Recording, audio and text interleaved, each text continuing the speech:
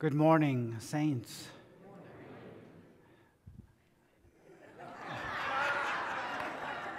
Good morning, sinners.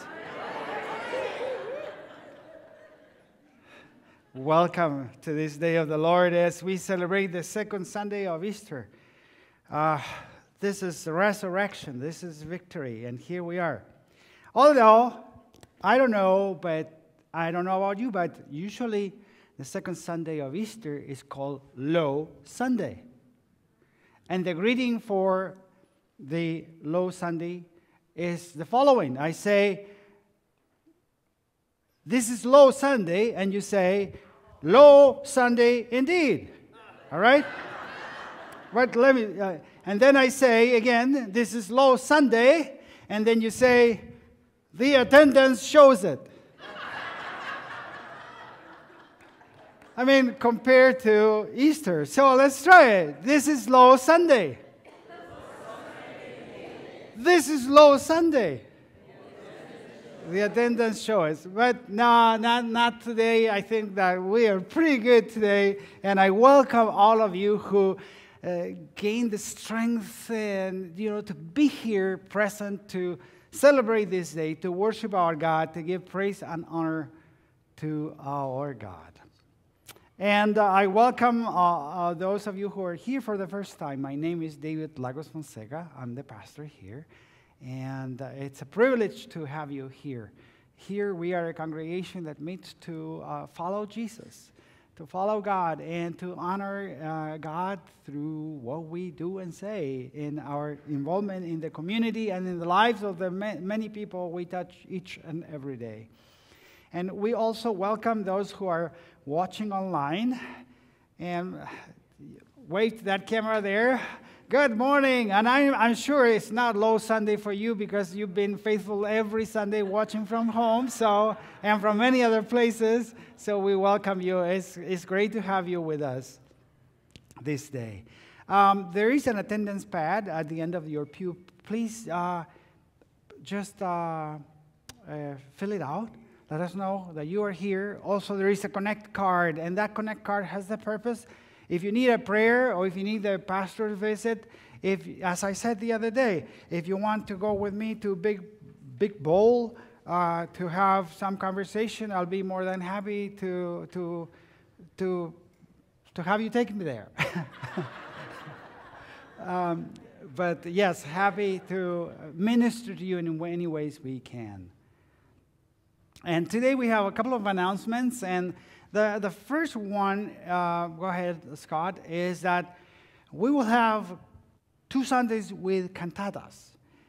Next Sunday, the cantata is entitled He Shall Arise, and next Sunday it will be at Hinsdale United Methodist Church in Hinsdale. And if you would like to be there just to enjoy 2 cantatas, you are more than welcome to do so. We will provide you with the address, and just leave your offering here. Yeah, I mean, it might get in the way as you go there. And then on April the 21st, we will have the cantata coming here with a combined choir and a full orchestra. I mean, you've seen the orchestra for Sunday, Easter Sunday, but this is a full orchestra, so it's going to be magnificent. So, and the choir has put so many hours for this, and I've seen, they are exhausted but joyful because they're going to sing to the Lord. He shall arise. So you are welcome to join us. And Gloria Cole has an important announcement for us. No, you're fine. And you can use the pulpit microphone there? Yes. Yes. We moved the pulpit, yes. And I'm a creature of habit. Good morning, my name is Gloria Cole. Our daughter Paula was diagnosed with MS, multiple sclerosis, when she was a 20-year-old student at Ohio State University. But her life has come full circle. She is currently living and working in Columbus, Ohio. And she recently had an opportunity to participate in a series of educational videos regarding MS. The videos focus on the underdiagnosis of MS first, and also underdiagnosed in African American community, especially women. So what we would like for you to do is join us in Fellowship Hall immediately after the service to view Paula's journey with MS. And I'm not sure if I said, so I have to say it so Claire won't say you didn't say this. The video, we didn't do the video. The video was produced by the Wexler Center at the Ohio State University Medical Complex. So it was a video that has been distributed throughout the country. Thank you. I watched it already, and it's a great video, so I invite you to watch it. Thank you, Gloria. So, are you ready for worship? How are you doing today? You know, this is a safe place, by the way. You can bring your doubts here. You can bring your big questions here. You can bring, all those things that are nagging you, because, yes, we're all looking for certainty. But sometimes that kind of certainty is hard to find. But one thing is certain, is that Christ is risen. See, you're kind of, are you awake? Are you with me here? All right, let's do it again. Christ is risen. That's more like it. Thank you. So in that spirit, I'm going to invite you to stand and sing this beautiful hymn, 310, He Lives.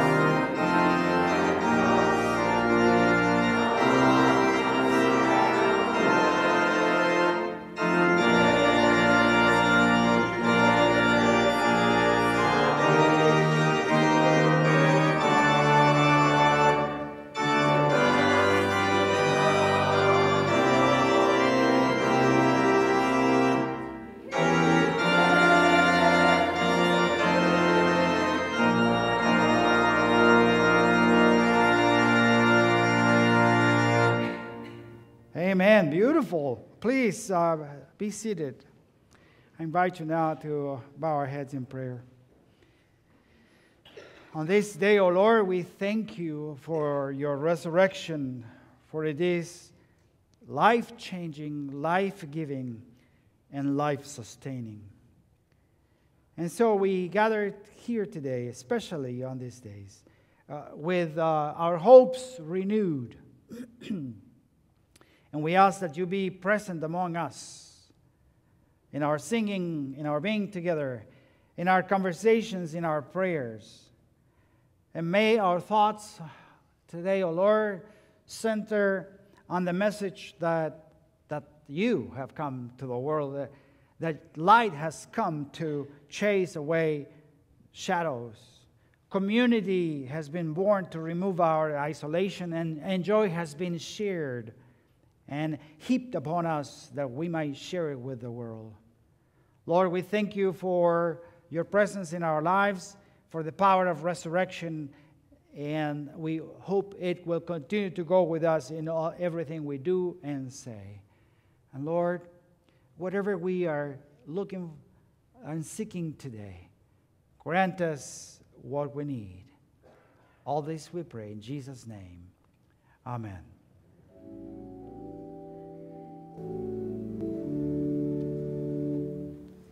Surely the presence of the Lord is in this place. I can feel His mighty power and His grace. I can hear the brush of angels' wings. I see glory on each face.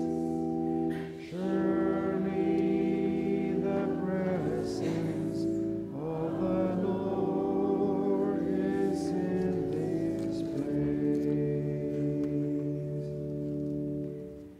As we continue with our worship, I invite you now to share your joys and concerns.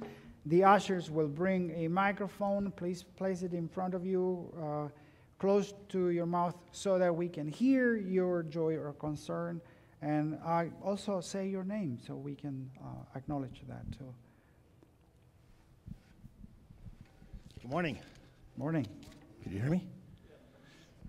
Today we're celebrating Joyce's birthday. She had a little surprise of a son-in-law, a daughter, our youngest son, and his girlfriend, Daniela. She speaks Spanish, Pastor. Bienvenida. She spent most of her young life in Mexico. She's very kind and polite. She was robbed down there, and the guy said, "Give me your wallet." So she did. And then she said, "I have car keys too. Would you like those?" And then way at the end, Robert and Maya, they belong to these two. Happy Welcome. birthday, Joyce. You want to say something? Thank you. It was a nice surprise. And Monica brought me coffee from Starbucks, so I was really happy too. And this is Marshmallow that came with us today too. That I want to share with you. Janet Hatfield and I were talking this morning, and she says that after 8 months, Jim is coming home on Wednesday. So we're very excited about that. Although she has been single for 8 months, so she'll have to adjust. And the other joy is also with sadness. Today is Clara Huffaker's last regular Sunday here. She will be moving to Arthur, Illinois, but she will be in Fellowship Hall, so you can all say goodbye to her before she leaves. Where is she? Over there. Sorry, there you are. Hi, my name is Susie Maley, and for several weeks we've asked for prayers for our nephew Scott. He had a kidney transplant Friday. Everything went very well. The donor was a family friend of over 40 years, so that's just an amazing part of family. He was able to go home on Saturday, like the next day. Unbelievable. Scott will be in the hospital another day or two. They just want to be sure everything is good, but praise God, and thank you so much for all your prayers. Things are going very well. Yes, and we saw the picture that was put on the prayer chain. Yes, thank you. Barbara Dodgerman.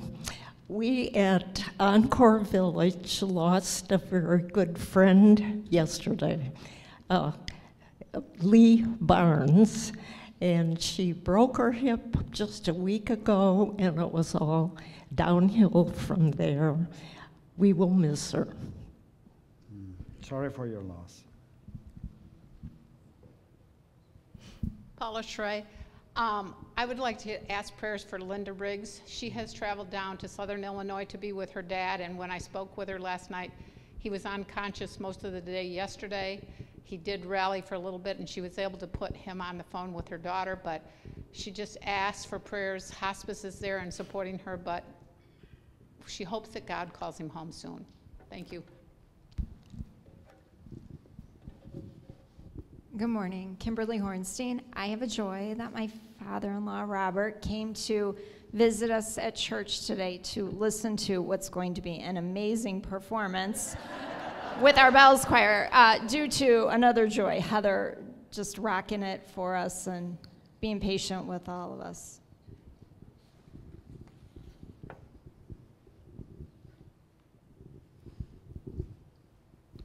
Hi, Clinton Cole. Two prayers. One for a friend of ours named Tony Graves. He passed away to kidney complications, and his family is struggling with it, so just prayers for the Graves.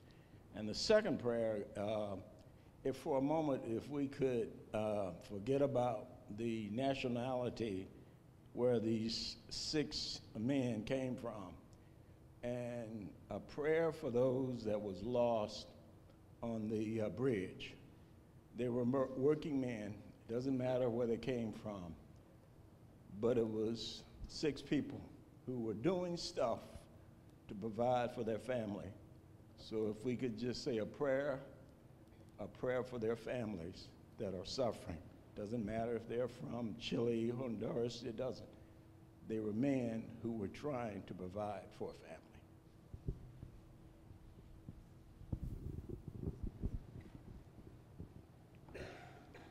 In the back.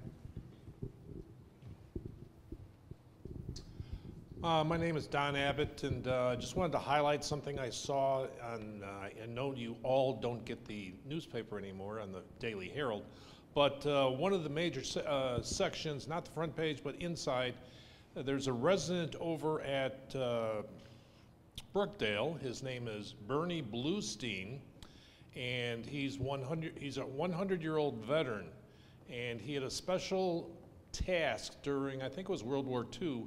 He was part of the Ghost Army. The Ghost Army was basically, he built, for lack of a better term, balloons that looked like tanks, and they were set up on the beaches and stuff, so from a distance they actually looked like tanks. And something that was highlighted in the Herald today is that back on March 21st of this year, he was awarded the Congressional Medal of Honor at the Capitol Hill. So, you know, thank you to all our veterans that have come and gone, and for those that are still living and visiting with us today. Thank you.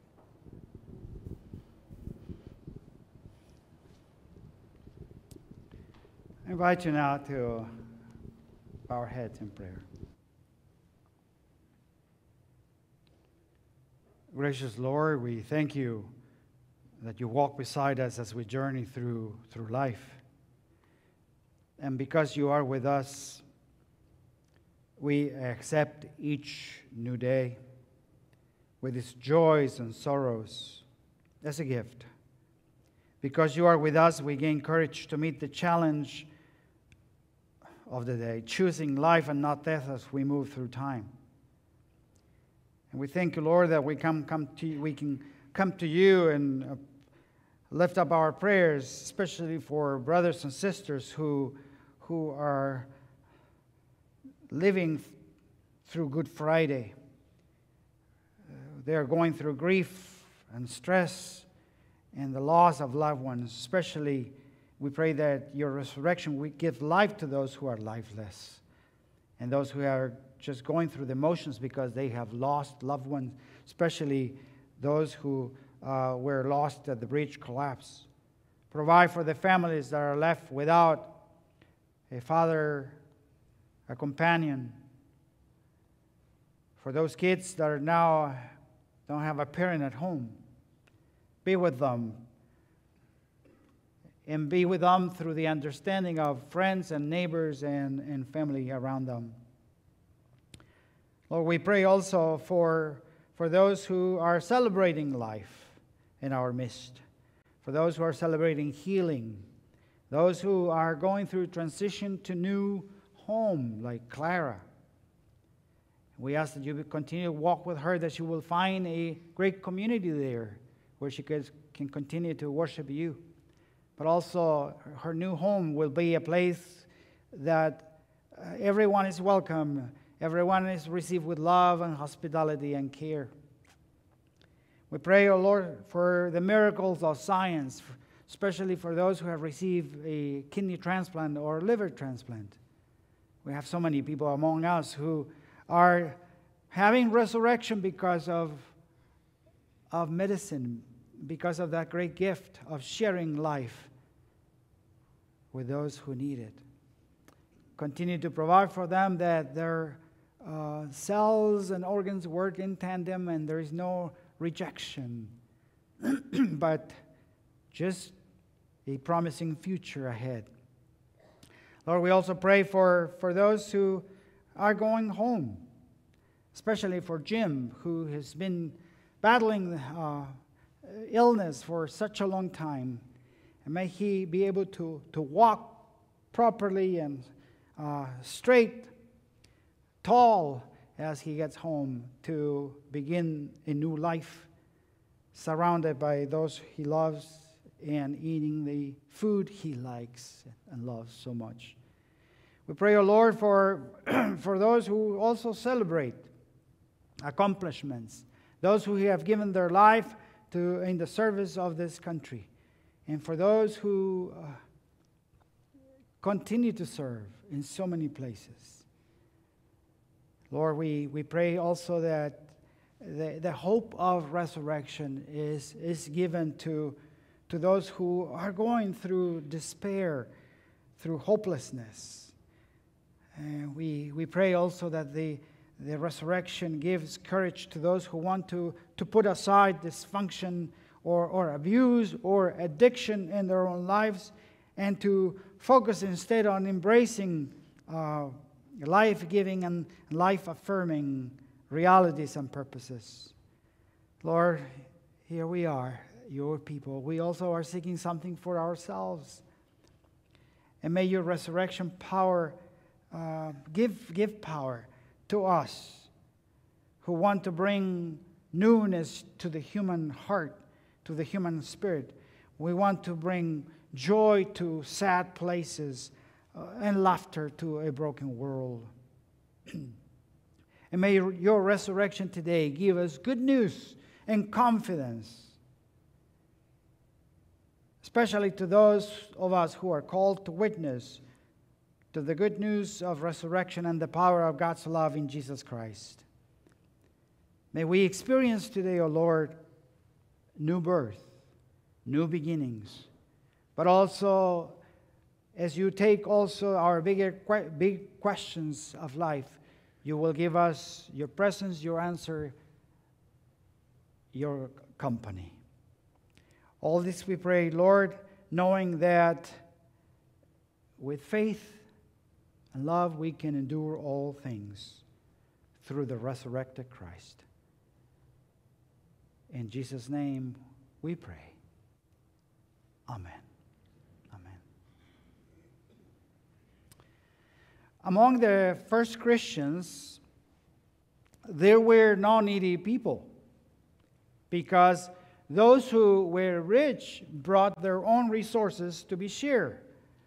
And they gave up their positions of privilege, they gave up their advantages so that the needs of all could be met. And out of the rich legacy that they have passed on to us, we bring today our tithes and offerings in thanksgiving for all God's gifts. I invite the ushers now to receive our tithes and offerings.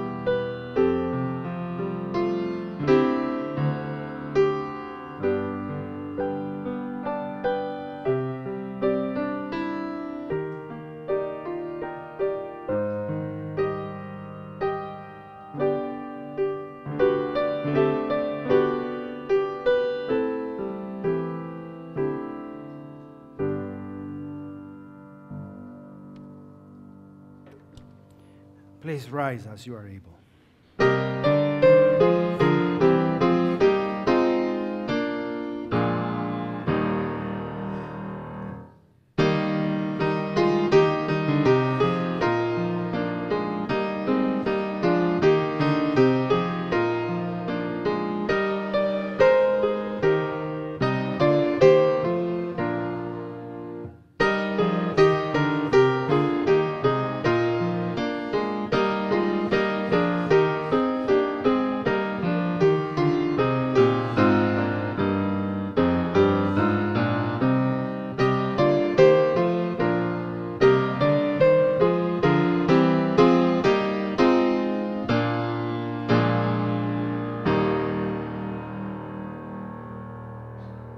Please join me in the prayer of dedication. May our gifts and our time and energy be used to offer food to the hungry, hope to the despairing, joy to the grieving, and peace to the broken. In Jesus' name we pray. Amen. Amen.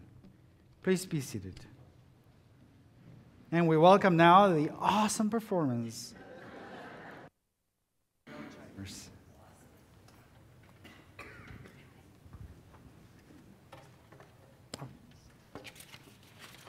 Sorry about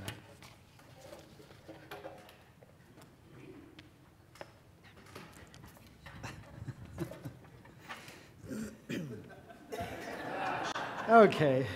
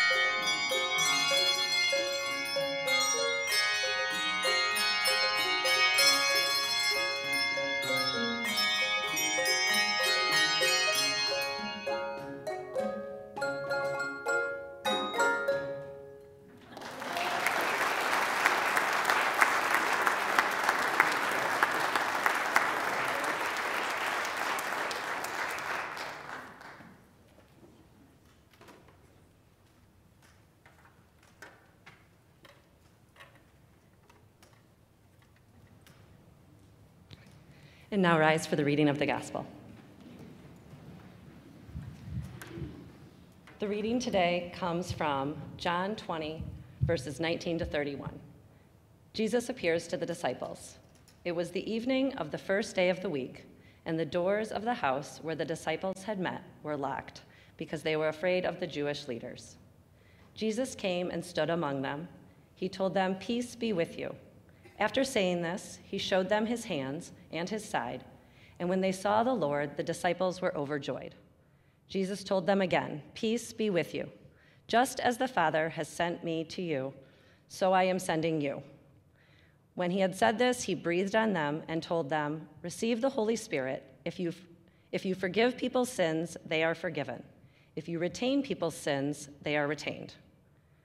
Jesus appears to Thomas. Thomas, one of the 12, called the twin, wasn't with them when Jesus came. So the other disciples kept telling him, "We've seen the Lord." But he told them, "Unless I see the nail marks in his hands, put my finger into them, and put my hand into his side, I'll never believe." A week later, his disciples were again inside, and Thomas was with them. Even though the doors were shut, Jesus came, stood among them, and said, "Peace be with you." Then he told Thomas, "Put your finger here and look at my hands. Take your hand and put it into my side. Stop doubting, but believe." Thomas answered him, "My Lord and my God." Jesus told him, "It is because you've seen me that you have believed. How blessed are those who have never seen me and yet have believed." This is the word of God for the people of God. Please be seated.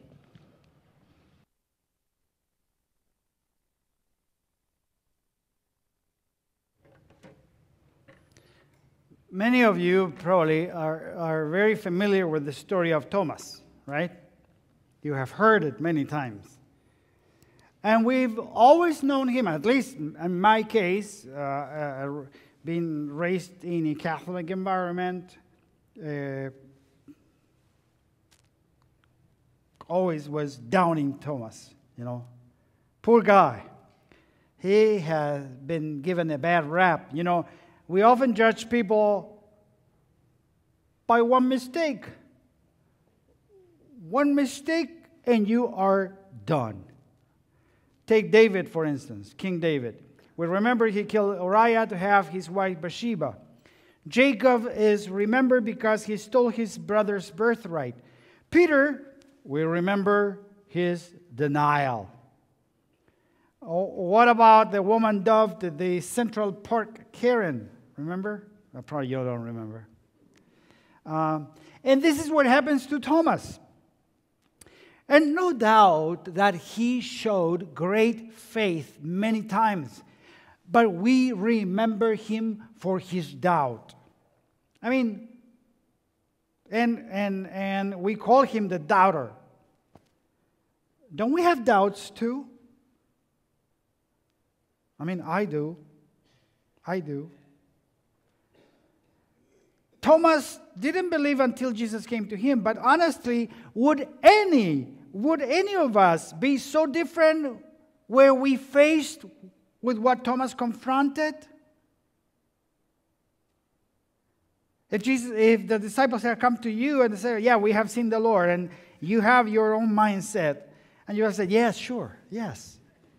Praise be to God." Probably not. Everything else we know about Thomas is found in the Gospel of John. In the other Gospel, he's just mentioned as one of the disciples. But here in John, we know him only in 3 occasions. We first meet Thomas in scene in John 11. In this episode, Jesus was returning to Judea to Lazarus. He was going back to Judea because Lazarus was dead. But Jesus is a persona non grata in the region of Jerusalem. But Thomas, knowing that, encourages the disciples to head right into the danger zone. And if necessary to die with Jesus. Because they had wanted to kill Jesus when he was there. So here we see Thomas, not the doubter, He's not a doubter. He is not a coward. This Thomas is Thomas the Brave. If you fast forward a few more chapters to John 14, where Jesus is at the Last Supper, and he's talking all these, big theological terms, and I'm sure the disciples are a little puzzled and not understanding, and they don't want to show their ignorance. And Jesus says, he is going to prepare a place for his friends. And Thomas honestly says, Lord, I don't get it. I don't get it. I don't know what you're talking about. We don't know where you are going, so how can we know the way? Show us an address, a destination. And while the other disciples hide under the veneer of pretending to understand what Jesus is saying, Thomas has the integrity to ask the hard questions. So this is not Thomas the doubter. This is Thomas the honest. But see here what I'm doing? Here I'm in a campaign to rescue Thomas from infamy. When the women returned to the tomb, the male disciples didn't initially believe, and why believe a woman? But they had to have a personal encounter with the risen Christ, just as Mary had in the garden, and just as Thomas did later. I mean, he is far from a skeptic or an unbeliever. He was deeply biblical. Thomas was deeply biblical. Like any pious working class Jews, he believed the ancient prophecies that one day, at the last judgment, God would raise all people from the dead, some to the reward of eternal life and some to judgment. And here's the thing. Reality came like never before on that Friday, just 2 days before this scene, when Thomas watched as they nailed his Lord, his teacher, his friend to the cross. I mean, Jesus was dead. And with him, all the hopes of the past 3 years had perished as well. So when the disciples come saying that they have seen Jesus, Thomas doesn't merely doubt them. He just plain doesn't believe that the news. And so I suspect that his demand to see and feel the marks of the nails in Jesus' hand is less a request for proof than it is mocking the disciples' claim. He makes that demand, in other words, because he knows it will never happen. Of course, people who are dead are dead. It is a request as absurd, even ridiculous, as what his friends are claiming. And notice, when Jesus shows up, what happens? He said, "You who doubted me." Well, no, he doesn't say that. Jesus shows up. He doesn't rebuke Thomas for wanting proof. No. Indeed, Jesus lets him see and touch just as he did with the disciples a week before. Well, we don't know if Thomas actually took Jesus up on that offer. I'm sure you have seen the picture of Caravaggio, where Thomas is really touching, kind of putting the finger. But we don't know that. But Thomas has his encounter with Jesus. And what we know that, at that moment, that Thomas cried out, "My Lord and my God." Thomas calls it like he sees it once he sees it. But then Jesus goes on to say, for the benefit of us all who will follow Thomas and hear this story, blessed are those who have not seen and yet have come to believe. That line is intended for us, by the way, of course. We who cannot see, who cannot verify, and yet are invited to the blessings of faith in Jesus Christ nonetheless. To paraphrase a traditional aphorism, if you don't have faith, then there will never be evidence enough to convince you. And if you do not have faith, no evidence is needed. Without faith, no evidence is sufficient. With faith, no evidence is necessary. And although most of us probably agree with that in principle, we can perhaps admit that sometimes we are still hungry for a little evidence, like the one that the disciples got. But really, we don't have that kind of proof for any of the things that are most important to us, do we? Yeah. How can we conclusively prove love or friendship or hope or faith? How can you prove it? I mean, we can't. We know they exist. Yes, we feel them.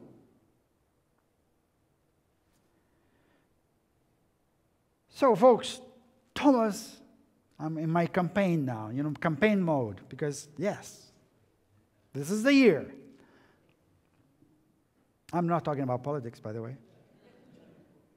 Thomas doesn't deserve the rap that he's got. Other people do. They do. Yes, they do. But Thomas does not deserve the rap he's got, because Thomas is no worse than the other disciples. Perhaps it is time to let Thomas be our guide, not to be afraid to ask questions or seek evidence. God can stand up to it. And more importantly, however, I think we have actually misunderstood the nature of faith altogether. Assuming that the more faith we have, the fewer questions we will ask. But the Bible offers a different picture of faith, one in which faith and doubt are kind of woven much closer together than we might imagine.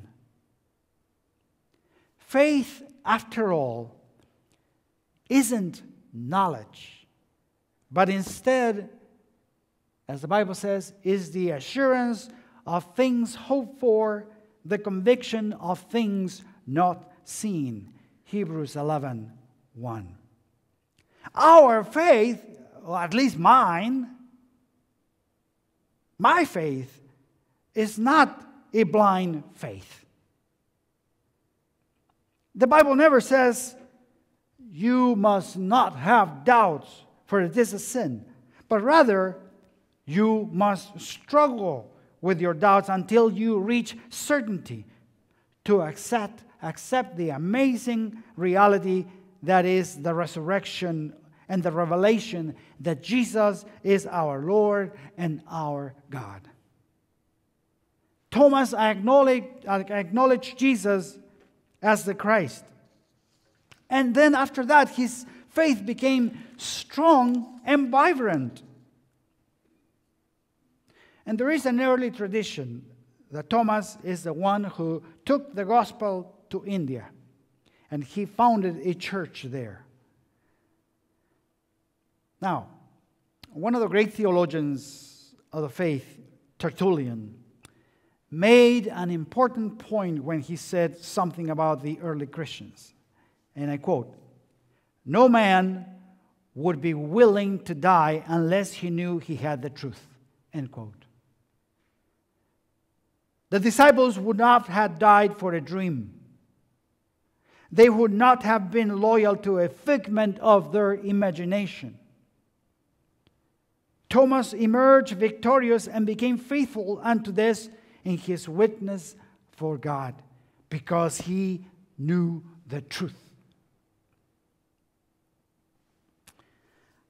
I have always admired Mother Teresa. And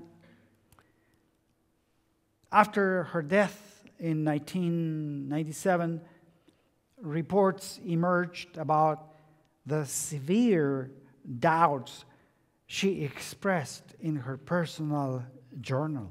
Severe doubts. And in a lecture on doubt by Peter Enns, he quotes this story about her. He says, there is a wonderful story of Jesuit philosopher John Kavanaugh. In 1975, he went to work for 3 months at the House of the Dying in Calcutta with Mother Teresa. He was searching for an answer about how best to spend the remaining years of his life. On his very first morning there, he met Mother Teresa. She asked him, "And what can I do for you?"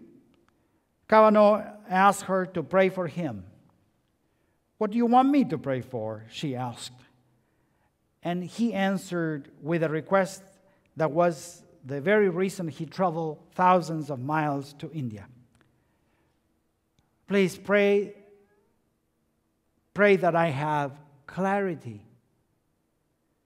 Mother Teresa said firmly, "No, I will not do that."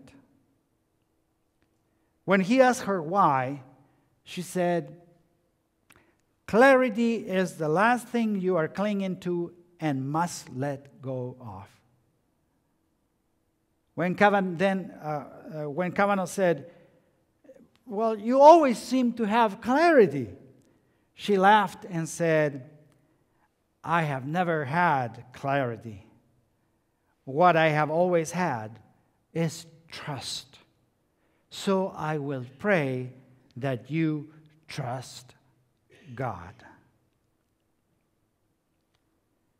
Jesus brings us to a confession that may or may not have clarity. But at its heart is trust. That, it seems, took Thomas to India. And the effects of his faith are still felt today. So whatever else you may think about Thomas, remember this. When the chips are down, he was willing to die for Jesus' sake. He was willing to expose his ignorance in order to know the truth. And when Jesus came back to show him his hands and his side, he had the courage to lay aside his doubt and confess Jesus Christ as Lord and Savior. Friends, dare to be a little bit more like Thomas. Honest about your doubts, strong in your faith, faithful in doing your best, the best you know right where you are. Because after all, Thomas is your brother. In the name of the Father, and of the Son, and of the Holy Spirit. Amen. I invite you now to follow the liturgy for communion. I invite the communion stewards to come up to the front. I forgot the word. It's communion stewards, yes.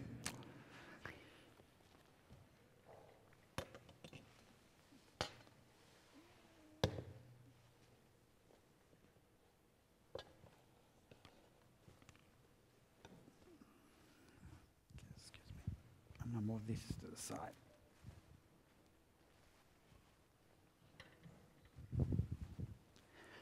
And the liturgy will be on the screens, but if you want to follow in your hymnals, it's on page 13. And I remind you that this is the Lord's table.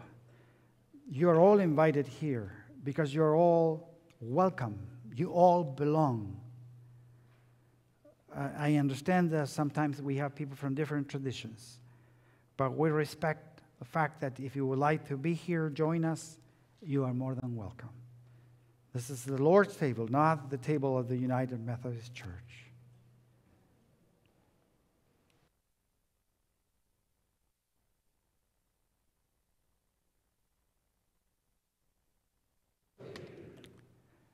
Lift up your hearts. Let us give thanks to the Lord our God. It is right and a good and joyful thing, always and everywhere, to give thanks to you, God Almighty, creator of heaven and earth. And so with your people on earth and all the company of heaven, we praise your name and join their unending hymn. Holy, holy, holy Lord, God of power and might, heaven and earth are full of your glory. Hosanna in the highest. Blessed is he who comes in the name of the Lord. Hosanna in the highest. Holy are you, and blessed is your Son, Jesus Christ. By the baptism of his suffering, death, and resurrection, you gave birth to your church. Deliver us from slavery to sin and death, and make with us a new covenant by water and the Spirit. On the night in which he gave himself up for us, he took bread, gave thanks to you, broke the bread, gave it to his disciples, and said, "Take, eat. This is my body which is given for you. Do this in remembrance of me." When the supper was over, he took the cup, gave thanks to you, gave it to his disciples, and said, "Drink from these, all of you. This is my blood of the new covenant, poured out for you and for many for the forgiveness of sins. Do this as often as you drink it in remembrance of me." And so in remembrance of these, your mighty acts in Jesus Christ, we offer ourselves in praise and thanksgiving as a holy and living sacrifice, in union with Christ's offering for us as we proclaim the mystery of faith. Christ has died. Christ is risen. Christ will come again. Pour out your Holy Spirit on us gathered here and on these gifts of bread and wine. May them be for us the body and blood of Christ, that we may be for the world the body of Christ, redeemed by his blood. By your Spirit, make us one with Christ, one with each other, and one in ministry to all the world, until Christ comes in final victory and we feast at his heavenly banquet. Through your Son, Jesus Christ, with the Holy Spirit in your holy church, all honor and glory is yours, Almighty God, now and forever. Amen. And now, with the confidence of children of God, let us pray. Our Father, who art in heaven, hallowed be thy name. Thy kingdom come, thy will be done, on earth as it is in heaven. Give us this day our daily bread, and forgive us our trespasses, as we forgive those who trespass against us. And lead us not into temptation, but deliver us from evil. For thine is the kingdom, and the power, and the glory forever. Amen.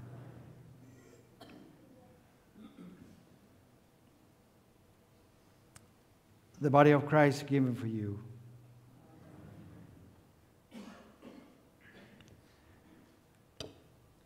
The blood of Christ given for you.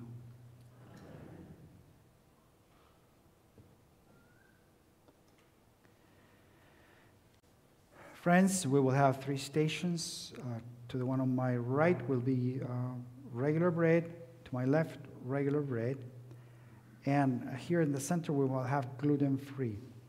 All you have to do is take the bread and immediately take it, eat it, and then you will receive the cup and you can drink it right away. There are tables there where you can dispose the little cups that you receive. Please welcome. All of you are welcome. Come to the table, and I will serve our communion stores first.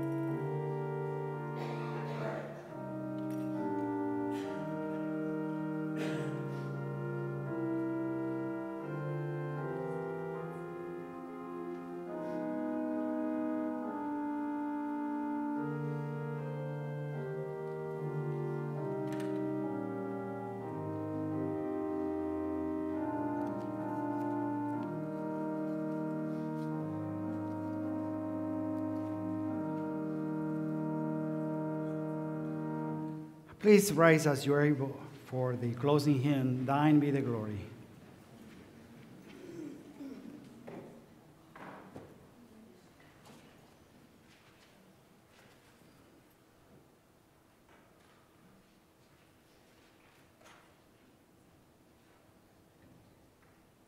Thank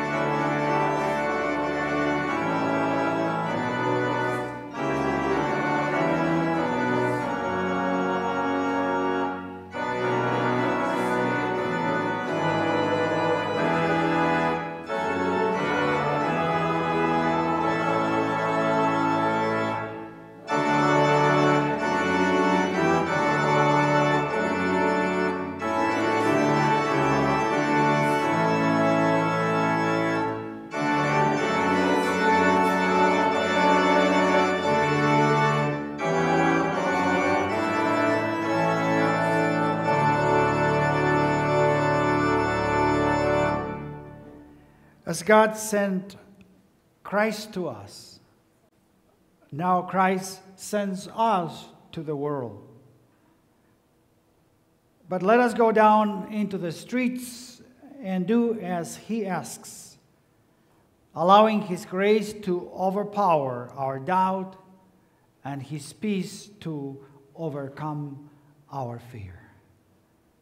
And now the blessing that comes from the Father, Son, and Holy Spirit be with us all forever and ever. Amen. Please be seated.